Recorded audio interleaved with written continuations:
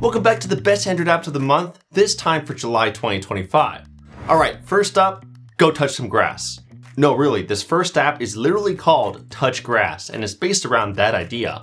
It'll lock you out of your most addictive apps until you actually go outside and snap a picture of your hand touching real grass. And nope, you can't cheat. It uses AI to check the photo and make sure it's legit, not some fake turf that you have. None of that. It's also super easy to set up. You can create routines to block certain apps during specific times, like while you're working, or you can tell it to lock certain apps after they've hit a time limit. Honestly, even though it sounds silly, it works. It helps you stay away from your phone, doom scroll less, and it lets you become a lot more productive too. A pretty interesting way to help you get some fresh air.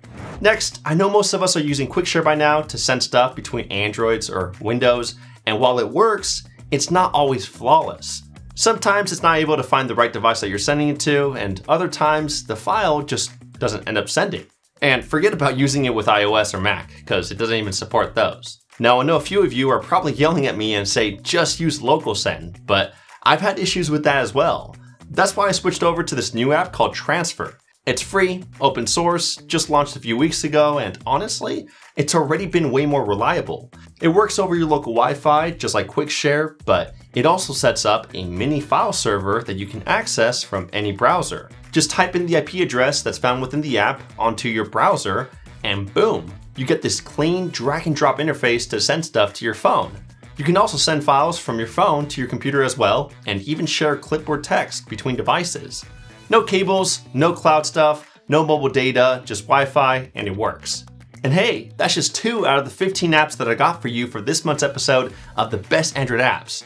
As always, I'm a one-man team finding all these underrated apps. No researchers, camera team, editors, it's just me. So if this video helps you download at least one app, please just give this video a thumbs up. It truly keeps me motivated to bring you this monthly series at the first of every month. Maybe we can even beat last month's 6,000 likes. Who knows? Either way, let's move on to the next app. You know what's annoying? When you get a login code via text or email and your phone doesn't automatically copy it within the app that you're trying to log into. Now you're stuck memorizing numbers like it's 2005. That's why I started using Copy SMS Code. It's free, open source, and way better at picking up those codes. It scans your notifications, grabs the code, and either copies it straight to your clipboard or gives you a little notification where you can tap to copy.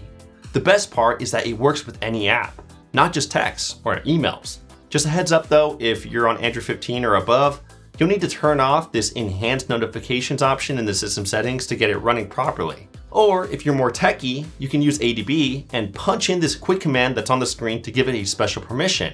Either way works.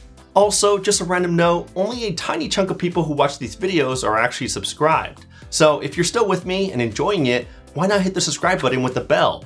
It's totally free and you can always change your mind later. That way you won't miss out on any future app videos just like this one. So earlier I talked about Touch Grass. You know, that app that locks you out until you go outside and touch the green. If that's too hardcore though, try out GreaseMilkyWay. Instead of blocking apps entirely, it just hides the most addictive parts. Like on YouTube, you can block the shorts button or even the video recommendations under a video so that you're not tempted to fall into that black hole of content. It can even hide all those unnecessary features that you don't really use. Like on WhatsApp, it can hide all the AI features and the random channel recommendations.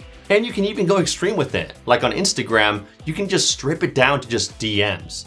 No stories, no Reels button, no videos or photos in the feed if you don't want them, just your messages. Still, as you can see, it's not perfect. On bigger items that move a lot, such as posts within a scrolling timeline, you'll definitely see the screen flicker a lot more since it's really trying to figure out what to hide in real time. Personally, I would only use it to hide small things that are static, like the Reels button at the bottom tab, or just the stories. It makes it a lot more usable. And since this app is still new and free, I think it's off to a great start, and I'm sure they're gonna add more apps in the future. This next one is more of a niche pick, but it's clever. It's called Alternate, and it basically gives you a second contact list outside of your main one. So say you've got random numbers calling you that aren't actually spam, but you also don't want to add them as a contact since they'll clutter up your main contact list. Like a delivery driver, a contractor, or a business you're really only dealing with once. Well, you can add them to Alternate instead. That way, when they call you, you can still see who it is, but your main contacts stay nice and clean. It's a small thing, but if your contact list is getting out of hand and you're starting to get a lot of repetitive names, making it a bit more confusing, it might just be what you need. So these days, there are a ton of AI assistants out there, right? And we've all been there where our main one just doesn't give us the answer that we expect, so we end up trying another. And to be honest, the constant switching between apps can get pretty annoying. That's where RikkaHub comes in. It puts all your favorite AI models in one spot so that you can easily switch between them instantly. As you can see here, I've got ChatGPT, Gemini, and DeepSync all lined up, and I can even pick between different language models for each one. And those are just my picks. RikkaHub actually supports a bunch of other providers that you can choose from. And yeah, you can still upload files or photos to ask questions about them. Super handy. Just a heads up though, you will need to plug in an API key for each AI provider, but the app shows you exactly how to get those. It's super easy. PC gamers, this one's for you. Dealz just dropped last month with only 100 downloads so far, and it's easily been the best way to find game discounts. It pulls deals from all the major stores, including Steam, Epic Games, GOG, Humble Store, you name it. You can also filter all the stores, and there's even a free tab for games that actually became free. Plus, when you tap on a game, it shows you everything about it, including reviews, release dates, screenshots, what platforms it's on, and of course, where to grab the deal at the bottom. And here's the kicker, it's totally free. No ads, no in-app purchases, just a clean, simple way to save money on games. Okay, check this out. I used to hate holding my phone forever when watching videos or hopping on calls, right? But now I've got this MagFlip wallet, the sponsor of this video, and dude, it's a game changer. It snaps right onto the back of your phone. MagSafe for iPhone folks, or if you're an Android like me, Subcase even includes a free magnetic ring in the box, so it works just as well. But here's the cool part, it flips into a stand. It's super handy when I'm at the park or just hanging out with friends and want to watch a video. If I need a better angle, no problem as well. I can also detach it and boom, tripod mode. And if you're a content creator like me or thinking about getting into it, you can even use it like a mini tripod for handheld recording. Seriously, it works better than I expected. But it doesn't just stop there. This thing also doubles as a wallet. There's a smart little card slot built in so I can carry my ID and a couple of credit cards without lugging around my old chunky wallet. And yeah, it's got RFID protection and a metal lock cover to keep everything safe and scratch free. There's even an AirTag version if you want to track it as well. And despite all of that, it's still super slim and tough, so it doesn't bulk up your pocket. So if you're looking for an all-in-one wallet, stand, tripod, card protector, and a tracker that fits right in your pocket, you've got to check out the MagFlip from Subcase. And hey, use the code in the description for a 15% discount. The purchase link will be down below as well. Okay, so this next app has a wild name. It's literally called Don't Break My Balls, or DBMB for short.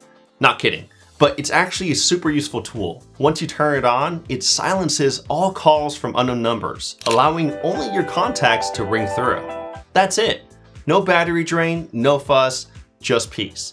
And you'll still be able to see the missed calls in your call log in case you still need to call someone back. Honestly, it's perfect if you keep getting bombarded with spam calls. This next one is for rooted users only, so if you're not rooted, then just skip ahead to the next app. It's called NoWakeLock, and it gives you way more control over the apps and services that are secretly running in the background and draining your battery. It shows you which apps are wake locking your phone, basically keeping it from sleeping, what alarms are being triggered, and which services are constantly active. But here's the magic. For each app, you can literally block its wake locks, alarms, or its entire services. So if one specific app is being a battery hog, you can just shut it down completely. It's next level control for your background processes. I'm not gonna lie, I've been looking for a good habit tracker app for a while now, one that's simple, clean, and not full of ads or junk features, and I think I finally found one. It's called HabitRix. Here's how it works. You just create a habit, like working out, drinking water, whatever, set how often you wanna do it, like 3 times a week or once a month for something like a haircut, pick an icon, and then save it. Then each time you complete that habit, you can just tap on the check mark. Over time, you'll see this nice little checkerboard showing your progress. It's super satisfying to look at. If you go pro, you can even unlock stats and graphs for each habit, and there are widgets too on the home screen so that you can mark stuff right then and there. I even dropped 100 promo codes for it on my Patreon so that you can unlock it for free. Huge thanks to the developer for providing these. It's not the most feature-packed tracker out there, by the way, but honestly, sometimes just keeping things simple just works better. Summer's finally here in the States, and I'm sure you'll have plenty of family and friend get-togethers, so you can use Poolsuite to set the perfect summer vibe.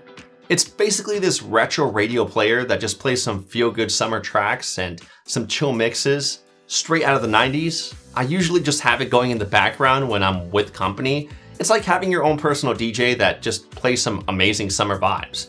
And the UI looks amazing too. It's super nostalgic and just feels different in a really good way too. A great app to kick off the summer. Okay, so this next one's more on the nerdy side, but super helpful if you're an app hoarder like me.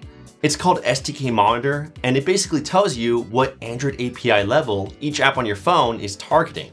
Why does that matter? Because it gives you a quick look at which apps on your phone are actually being updated and keeping up with Android's latest features, especially for things like security and privacy. It also shows you which apps are just way far behind, still targeting ancient SDKs, which probably means that they're not really being updated as often anymore. When I see that, I usually just either find an alternative or just uninstall it. Next, we have this calculator app called Incognito Calculator Tools. Just kidding, it's not just a calculator. I mean, it does work as one, but once you type in this code 1234 and hit enter, it unlocks this hidden menu. Inside, I can stash away private photos, videos, take secret notes, record audio in the background, use a secret incognito browser, and if you go pro, you can even record videos secretly while your screen's off too. Obviously, use all of that responsibly and legally, but it works really well. I even dropped 100 promo codes for it on my Patreon thanks to the developer, so go snag one there. This next app is called Arrow, and it's honestly pretty unique. It's a navigation app, but here's the twist. There's no map. Instead, you just type in your destination, and once you start, the app shows you a big arrow pointing you in the right direction. It also tells you how far away you are from that place in either kilometers or miles. Now, I know what you're thinking, why would you use this instead of Google Maps? But it can actually come in handy in a few situations. If you're walking around a big city where the GPS can get a bit tricky, or if you're out hiking on a trail with no roads, sometimes a simple arrow is all you need. It works offline too, and barely uses battery, and it's super easy to use. It's by no means a full replacement for your usual GPS app, but it's a cool tool to have for those times when you just need some basic direction. Do you remember how the Pixel phones have a screenshot app that lets you easily organize all your screenshots? Well, I found something even better, and it works on any Android. It's called Shot Studio. It's free, open source, and does an amazing job of organizing your screenshots. On the Pixel phones with Pixel screenshots, you get some automatic filters, sure, but with Shot Studio, you can create your own collections, and it still uses Gemini AI to smartly sort through all your screenshots and put the best ones into the right folders. Like, I made a collection called Gift Ideas, turned on the smart categorization feature, and it really scanned all my old screenshots, pulled out Amazon product screenshots, stuff from websites, and dropped them into the right collection. It's not the most flawless thing, but it is somewhat accurate. You can also search your screenshots by what's in them, not just by file name. It even generates tags for you. Honestly, it's one of the best tools that I've found so far for keeping my screenshot mess under control. Anyway, click on this playlist right here to binge watch all the best Android app episodes in the past months. Or check out this one to learn about a new phone that Oppo released with amazing new exclusive features.